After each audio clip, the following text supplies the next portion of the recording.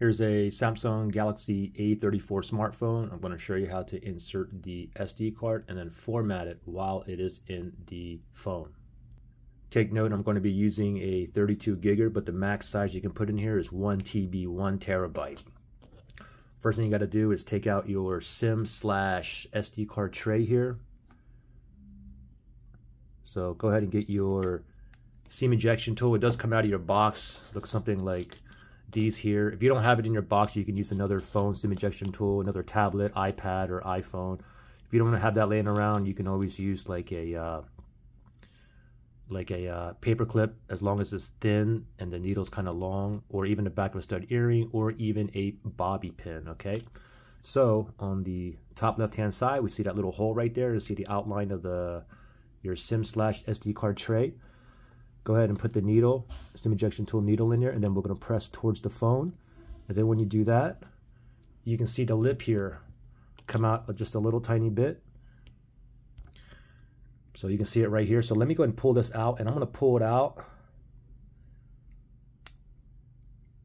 just like this. I'm going to put the phone down, and now I'm just going to move it over here. Now this is the SD card. Your SIM card will go here, okay? So the SD card, you can't get this wrong, okay? It can only go in one way. And then when you put it in properly, it's nice and flush. You might hear a little click, and if you turn it over, it's not gonna fall out, okay? So from here, let's go ahead and slide this back in, and then we're gonna format this SD card. So we're gonna slide this in really slowly, just like that.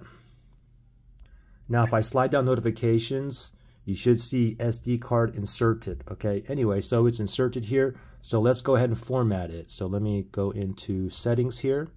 We're gonna go to settings. Then once you're in settings, you wanna go down to, I think device and, oh, actually it's battery and device care right there. So tap on that. And then once you're here, tap on storage right there.